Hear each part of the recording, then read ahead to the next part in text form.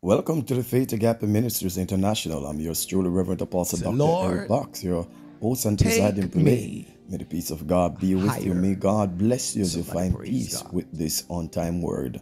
God bless you.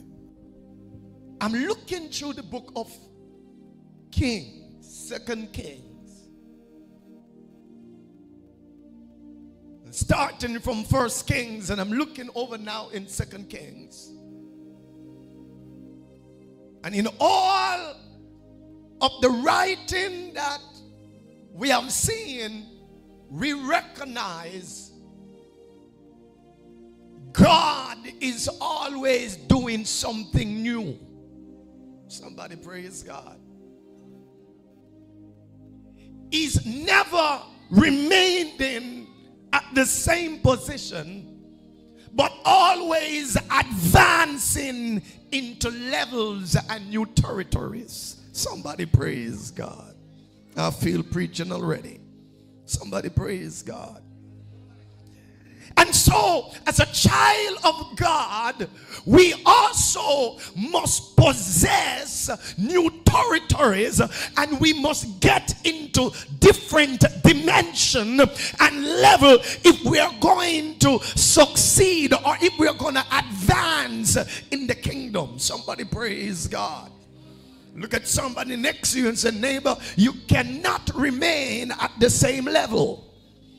Or somebody talk to your neighbor and say, neighbor, you cannot remain at the same level. Or somebody praise the name of the Lord. Now, brothers and sisters, see with me very carefully, because in order for you to elevate, you can't move around with people that is going nowhere. Oh, somebody praise God.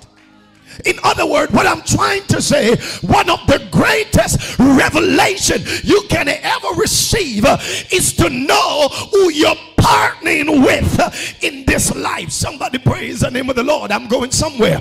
Because if you partner with the wrong people, the wrong person is going to destroy you. The wrong person is going to downgrade you.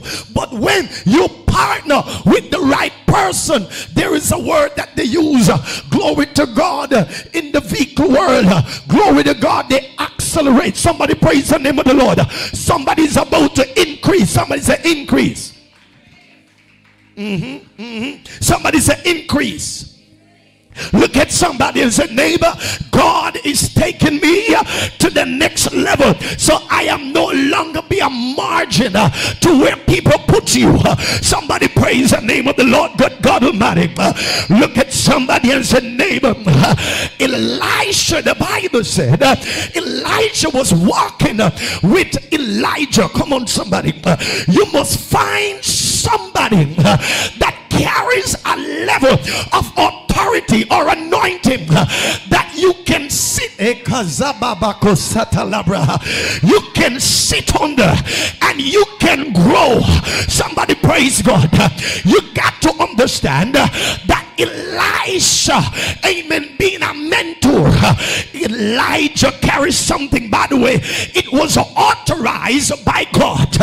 God told Elijah, when Elijah sit under the juniper tree and request that he should die, Elijah, glory to God, said, Lord, take me home.